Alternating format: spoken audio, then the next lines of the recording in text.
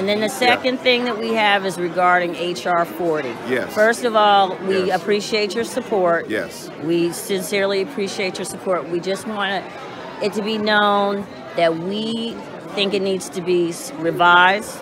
Yes. We don't want lifetime appointments. We don't want people being compensated and it be, some pork barrel. I am familiar with HR 40. Okay, yes. So All we do not want lifetime commission appointments, and we don't want people getting paid. We want Yvette Carnell.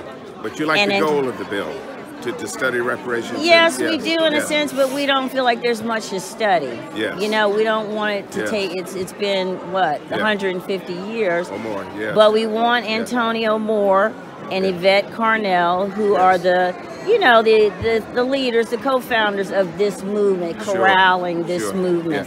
So we want them to be included. Yes. And again, we are not bots. We're real people. Sheila Jackson Lee is pushing the bill now. Yeah, and we have a big problem with her. I'm ready to, you want it improved.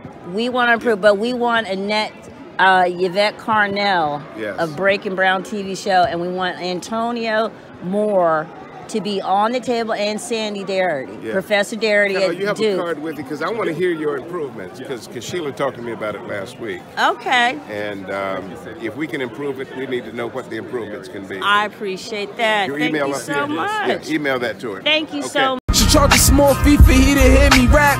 Ask your girlfriend if she want her pennies back. Kill tough niggas with kindness, kind niggas with violence, and loudmouth niggas with silence. Tell my old bitch I don't give a fuck, she can swallow a 12-inch knife, the whole shit.